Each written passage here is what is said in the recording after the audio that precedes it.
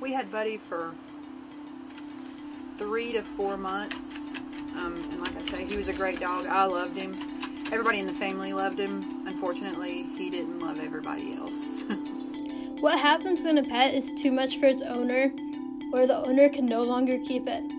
We set out to find the answer. This is Tucker. The following are real people, real pets, and real stories. Like I say, I loved Buddy. He was a great dog to me. But that was his downfall in the same sense. Gosh, I'm gonna cry.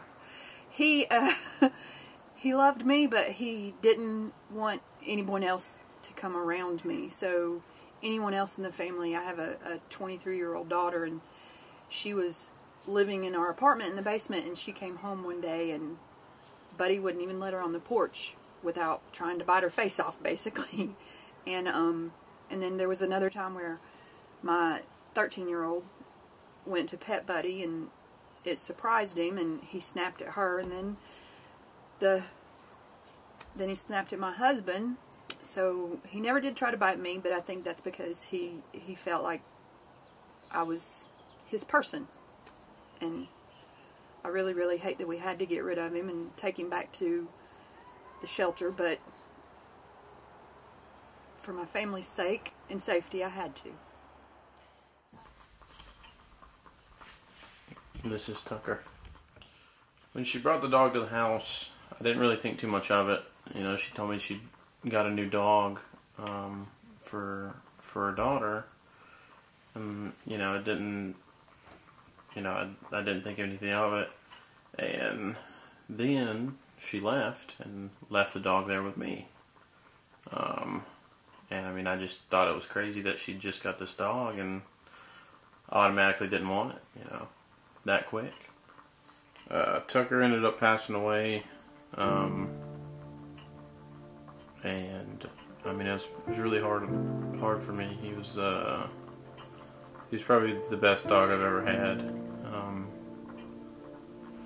and I mean, none of it, you know, I would have never had Tucker if it wouldn't have been for her just leaving him there with me.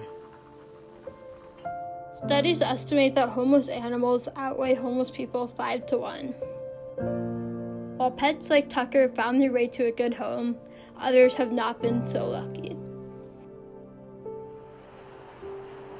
I guess everybody needs to be 100% sure before they decide to take a dog home that their home can handle it and the dog can handle it. Because in our situation, my situation, I could handle Buddy, but he couldn't handle the rest of the family.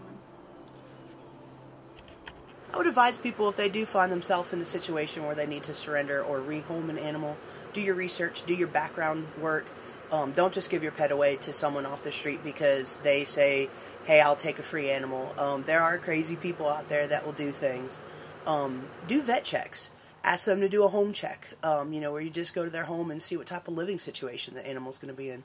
Last resort should always be shelter and animal rescue. As many people know, shelters are always full with highly adoptable animals. Check your rescues. Make sure that you are bringing it to one that's a reputable rescue or shelter, and check their no-kill status. There's never a reason to leave your pet on the street. Be responsible. If you or someone you know can no longer care for an animal, take it to your local shelter for care.